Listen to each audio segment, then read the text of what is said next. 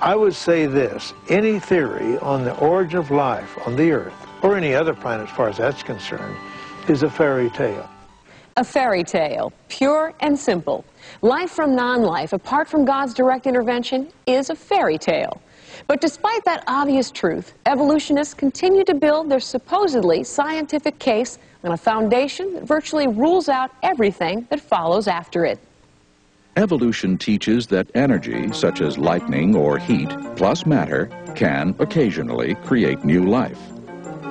Yet our entire food industry rests on the fact that this can never happen. If we examine a jar of peanut butter, it contains matter and is exposed to light and heat. But we never find new life inside unless an outside life contaminates it.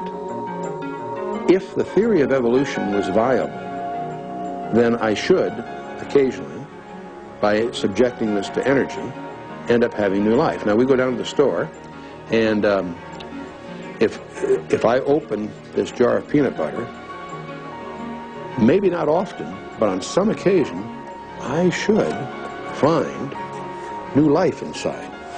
And so,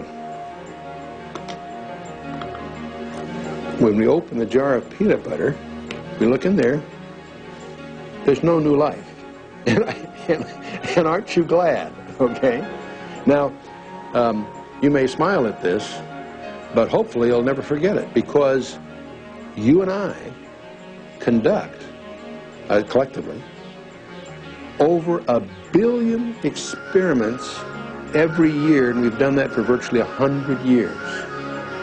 And we never encounter new life. In fact, the entire food industry of the world depends on the fact that evolution doesn't happen.